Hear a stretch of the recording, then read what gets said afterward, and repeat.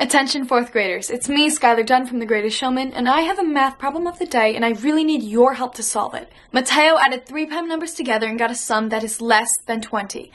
What do you think the 3 numbers might be? I challenge you to come up with as many solutions as possible. And remember, explain your answers. I can't wait for you to share your thinking. Together we can stay connected and keep learning fun. You've got this, 4th graders. And shout out to all my friends at SoCal San Marcos Unified School District. Thank you for launching the hashtag Problem of the Day campaign. And parents and teachers, head over to mathproblemoftheday.com for more super fun free math videos for students. Good luck, mathematicians!